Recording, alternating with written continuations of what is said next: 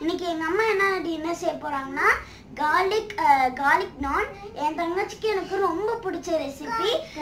எங்களுக்கு ரெண்டு பேருக்கும் ரொம்ப பிடிச்ச ரெசிபி. உங்களுக்கும் கண்டிப்பா பிடிக்கும். நீங்களும் ட்ரை பண்ணி பாருங்க உங்க வீட்ல. கண்டிப்பா உங்களுக்கு பிடிக்கும்.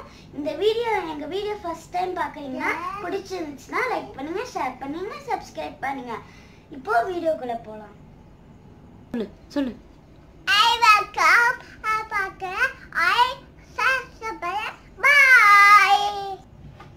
ஹாய் எல்லாருக்கும் வணக்கம். நம்ம இன்றைக்கி என்ன பார்க்க போகிறோன்னா garlic naan பண்ண போகிறேன். வீடியோக்கு ஃபஸ்ட்டு ஸ்டார்டிங்கில் வந்து பேசுனது என்னோட ரெண்டு குழந்தைங்களும் பேசினாங்க.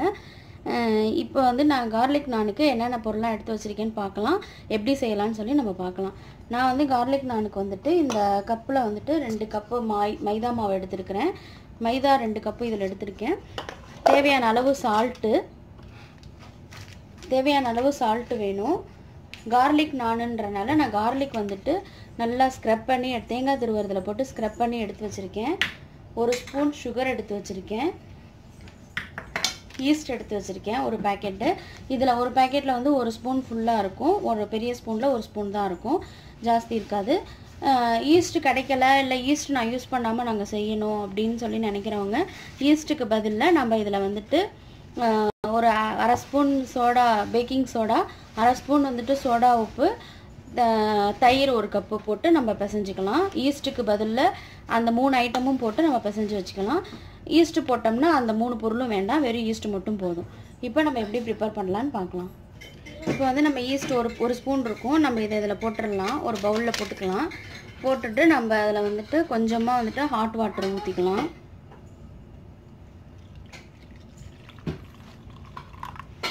கொஞ்சமாக ஹாட் வாட்டர், ஒரு 1/2 டம்ளர் அளவுக்கு ஹாட் வாட்டர் ஊற்றியாச்சு. இதில் வந்துட்டு நம்ம 1 ஸ்பூன் அளவுக்கு சுகரை போட்டுக்கலாம். இதை நம்ம நல்லா மிக்ஸ் பண்ணி விட்டுலாம்.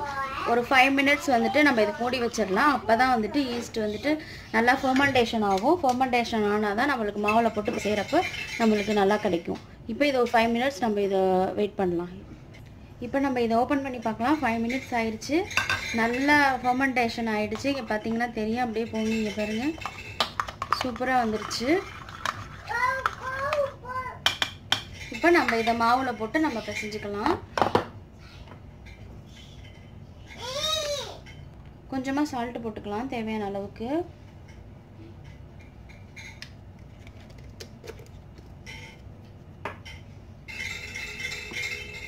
இது garlic naanனால நம்ம கொஞ்சம் garlic இதில் போட்டுக்கலாம். மேலே கொஞ்சம் போட வச்சுக்கலாம்.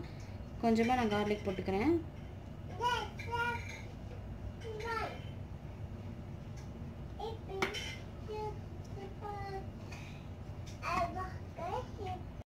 இப்போ நம்ம இந்த ஈஸ்ட் பண்ணி ப்ரிப்பேர் பண்ணி வச்சுருக்கேன் இந்த தண்ணி எடுத்து இதில் போட்டுடலாம்.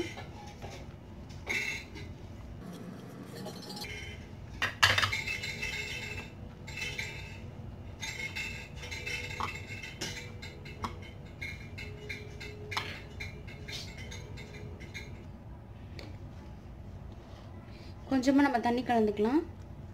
சப்பாத்தி மாவு பிசைகிற மாதிரி கொஞ்சமாக தண்ணி கலந்து பிசைஞ்சிடலாம்.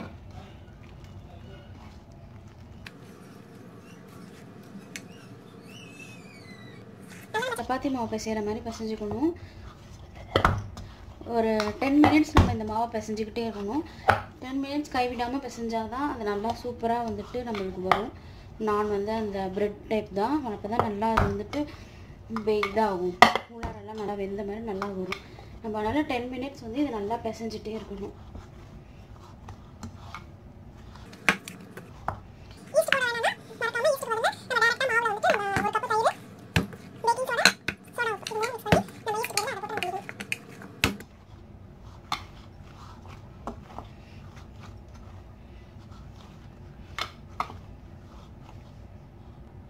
நல்லா பிசைஞ்சாச்சு. ஒரு 10 மினிட்ஸ் நம்ம இதை பிசையணும். பிசைஞ்சிட்டு இது ட்ரை ஆகாமல் இது மேலே கொஞ்சம் ஆயில் போட்டுடலாம். ஆயில் போட்டுட்டு இதை நம்ம மூடி வைக்கணும். மினிமம் வந்துட்டு இதை நம்ம வந்துட்டு ஒரு 1.5 ஹவர்ஸ் நம்ம வந்துட்டு இதை மூடி வச்சிடணும். இதோட ரெஸ்டிங் பீரியட் வந்து 1.5 ஹவர்ஸ் இருக்கணும். நம்ம ஈஸ்ட் போட்டிருக்கனால இது வந்து 1.5 ஹவர்ஸ் வச்சுட்டு நம்ம ஓப்பன் பண்ணும்போது இந்த மாவு வந்து டபுள் மடங்கு ஆகும். இதே சைஸ் நம்மளுக்கு இன்னொரு டபுள் மடங்கு ஆகும். அப்போ தான் வந்துட்டு அந்த ப்ரெட்டு நான் செய்கிறதுக்கு நம்மளுக்கு டேஸ்ட்டு சூப்பராக வரும். இதுவே நம்ம ஈஸ்ட்டுக்கு பதிலாக நம்ம இது போடுறீங்க, இது தயிர் போட்டு பண்ணுறீங்க, பேக்கிங் சோடாலாம் பண்ணுறீங்கன்னா 2 to 2.5 hours நம்ம அதை வச்சோம்னா தான் அது நல்லா ரெடி ஆகிறதுக்கு, மாவு ரெடி ஆகிறதுக்கு 2 hours ஆகும். இது வந்து நம்ம ஒரு 1.5 மணி நேரம் வச்சா போதும். இது ஒட்டக்கூடாது. ஒட்டாமல் நல்லா இடையில கேப் இருக்க மாதிரி ஒரு பிளேட் போட்டு நம்ம மூடி வச்சிடணும். ஒரு 1.5 ஹவர்ஸ்க்கு அப்புறம் நம்ம இது எப்படி இருக்குன்னு நம்ம ஓப்பன் பண்ணி பார்க்கலாம். இப்போ 1.5 hours ஆயிடுச்சு. நம்ம இதை ஓப்பன் பண்ணி பார்க்கலாம். பாருங்கள், நம்ம வச்சப்போ எவ்வளோ கம்மியாக வச்சோம், அதோட டபுள் மடங்கு ஆயிடுச்சு. இப்போ நம்ம இதை தொட்டாலே நல்லாயிருக்கும் சாஃப்டாக. நம்ம தொட்டோன்னா அது அப்படியே புஷ்ஷுன்னு சின்னதாக பாருங்கள். அவ்வளோ சாஃப்டாக நல்லா ஃபர்மெண்டேஷன் ஆகிருக்குது மாவு. ரொம்ப சாஃப்டாக இருக்குது. நம்ம இப்போ அதை வச்சு நம்ம நான் மாதிரி நம்ம அதை திரட்டிக்கலாம்.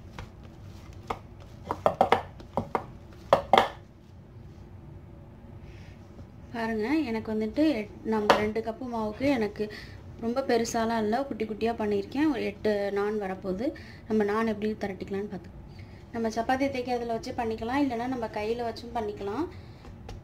நான் சப்பாத்தி தேய்க்கிறதுல வச்சு நான் பண்ண போகிறேன்.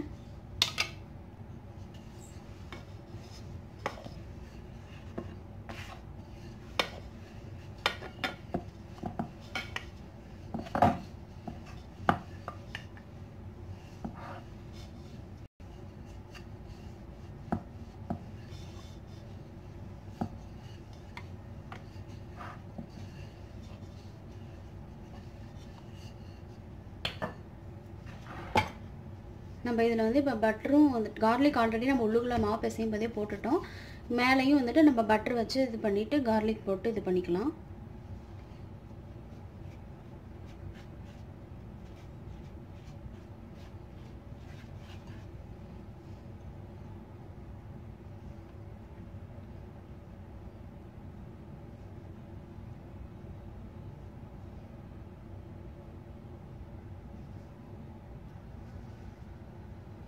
கொஞ்சம் கொரியாண்டர் லீஃப் கூட போட்டுக்கலாம், நல்லாயிருக்கும்.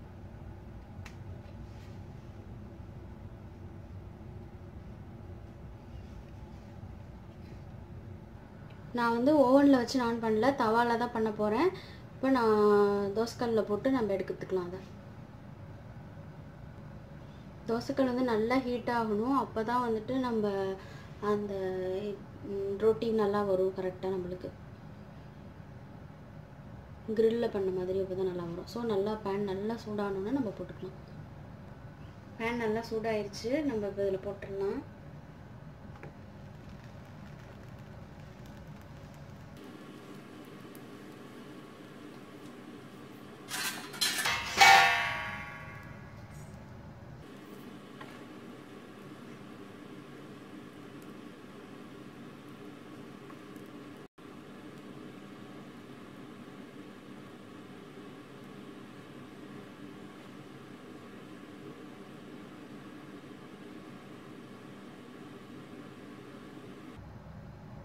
நல்லா இங்கெல்லாம் உப்பி உப்பி வருது பாருங்கள், நல்லா வேகுது.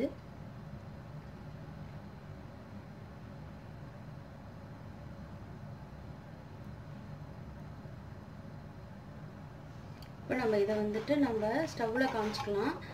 இந்த சைடு பண்ணுறதுக்கு நம்ம திருப்பியும் போடலாம், திருப்பி போட்டும் நம்ம பண்ணலாம், திருப்பி போடாமல் ஸ்டவ்லையும் காமிச்சிக்கலாம்.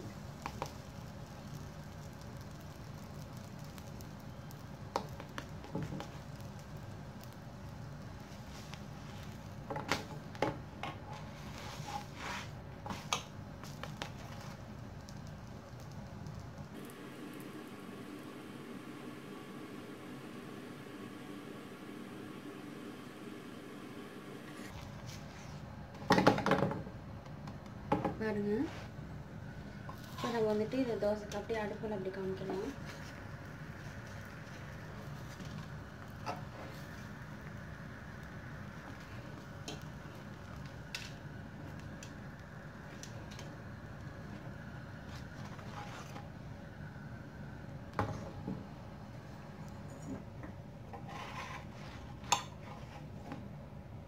இந்த மாதிரி நம்ம எல்லாமே பண்ணிக்கலாம். இது வந்துட்டு நம்ம சாப்பிட்றதுக்குள்ள ட்ரை ஆகிடும். ஸோ நம்ம எடுத்த உடனே மேலே வந்து பட்டரை தேய்ச்சி வச்சிட்டோம்னா அது நம்மளுக்கு ட்ரை ஆகாமல் அப்படியே சாஃப்டாகவே இருக்கும். நம்மளோட சூப்பரான பட்டர் கார்லிக் நான் ரெடி ஆயிடுச்சு. இந்த மாதிரி நம்ம எல்லாமே பண்ணிக்கலாம். நம்ம ஸ்டவ்வில் வேணும்னா போட்டுக்கலாம், நம்ம சுட்டு எடுக்கிற மாதிரி அந்த கொரடை பிடிச்சி. இல்லை நம்ம ஸ்டவ்வில் பண்ண வேண்டாம், இதில் டேரெக்டாக பண்ணலான்னா நம்ம தோசைக்கல்லையே திருப்பி போட்டு எடுத்துக்கலாம். ரெண்டும் சேமாக தான் இருக்கும். பட் ஆனால் அந்த மாதிரி செஞ்சோம்னா அது ரொம்ப பார்க்குறதுக்கு ரொம்ப நம்மளுக்கு சூப்பராக இருக்கும். டேஸ்ட்டும் அதுவும் நல்லாயிருக்கும். இதுலேயும் பண்ணிக்கலாம், பேன்லேயும் திருப்பி போட்டும் பண்ணலாம், நல்லா தான் இருக்கும்.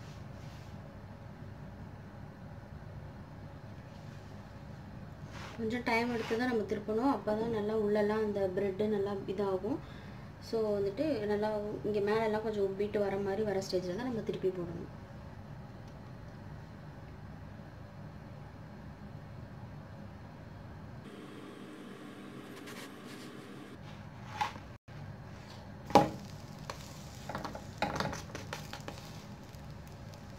இப்போ நான் இதை ஸ்டவ்வில் காமிக்காமல் இந்த மாதிரி டைரெக்டாக இப்படி போட்டு நம்ம எடுக்கலாம். அந்த மாதிரி நான் பண்ணுறேன்.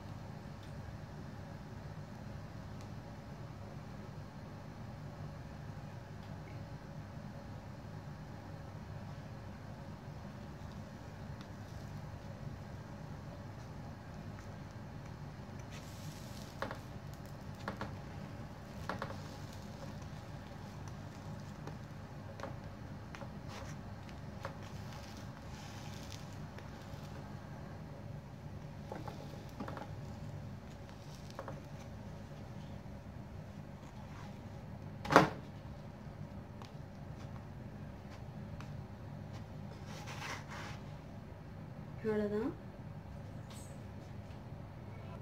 மறக்கக்கூடாது, நம்ம எடுத்தோடனே மேலே வந்து பட்டரை வந்துட்டு நம்ம தடவி வச்சிடணும். இல்லைன்னா ரொம்ப ஹார்டாகிடும், ரொட்டி மாதிரி கிறிஸ்பி ஆகிடும். பட்டரை தடவி வச்சிட்டோம்னா அது நம்மளுக்கு சாஃப்டாக இருக்கும். அவ்வளோதான். இந்த மாதிரி நம்ம எல்லாமே நான் செஞ்சிடலாம். நம்மளோட சூப்பரான டேஸ்டான கார்லிக் நான் ரெடி. கண்டிப்பாக நீங்களும் ட்ரை பண்ணி பாருங்கள். உங்களுக்கு இது ரொம்ப டேஸ்ட் ரொம்ப பிடிக்கும். ட்ரை பண்ணி எல்லாருமே உங்கள் வீட்டில் இருக்கவங்களுக்குலாம் செஞ்சு கொடுங்க, விரும்பி எல்லோரும் சாப்பிடுவாங்க. என்னோடய வீடியோ உங்களுக்கு பிடிச்சிருக்கு அப்படின்னா என் வீடியோவை மறக்காமல் சப்ஸ்கிரைப் பண்ணுங்கள், லைக் பண்ணுங்கள், ஷேர் பண்ணுங்கள். Thank you, by.